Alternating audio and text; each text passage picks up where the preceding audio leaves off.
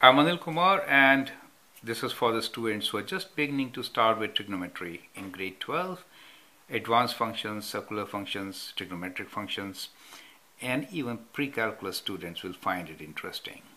Now the question here is, given cosecant theta equals to minus 5 over 3 and cos theta less than 0, determine the exact value of tan theta.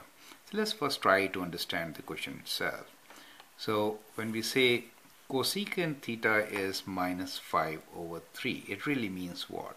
Now we know cosecant theta is actually equals to 1 over, cosecant theta is equals to 1 over sine theta, right?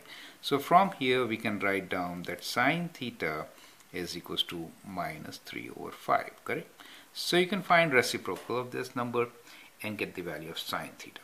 Now when you say that sine theta is negative, it means using the cos rule, right? Let me write down.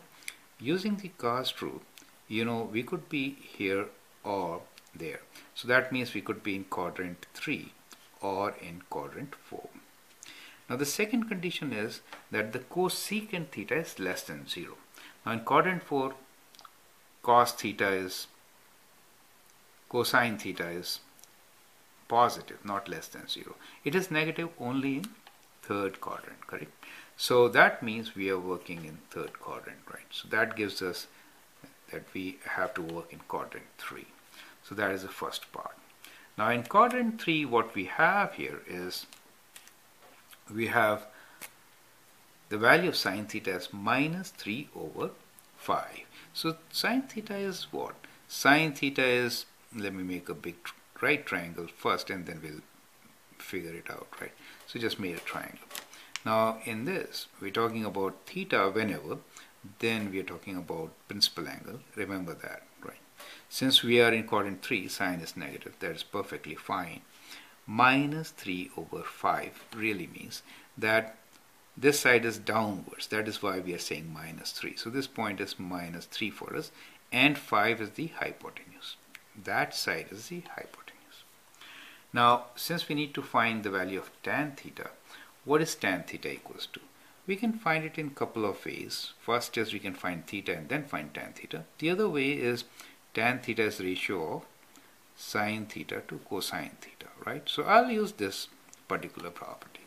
And tan theta is positive here. Now to find cosine theta, I should know the base, right? So we know this side is 3, this is 5.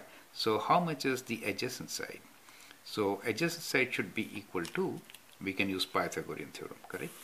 So we find using Pythagorean theorem that this side, let me call this side as A, will be A square will be 5 square minus 3 square, right?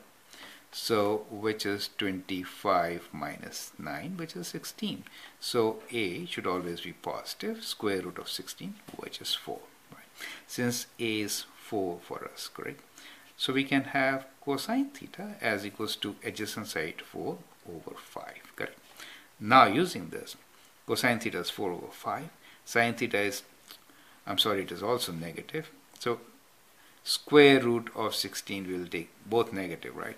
Because when you do, let me rewrite, square root of 16 whenever you do plus and minus, since you are on the negative side, we'll take the minus 4 value. We are on this side of the axis, correct? So we have tan theta equals to sine theta over cosine theta. Sine theta is negative 3 over 5, so it is negative 3 over 5. And cosine theta is negative 4 over 5. Is it okay? So that gives you the value of tan theta as 3 over 4. So tan theta is 3 over 4 for us. So that is one way of doing it, right? You could have found the value of tan theta by finding the angle first, right? The principal angle itself or the acute angle. And then you can calculate tan theta. That's another way of doing it. But in this method, you get exact answer, which is required. So I'll prefer you to do or follow this method since we are looking for exact value of tan theta, right? So I hope that helps. Thank you and all the best.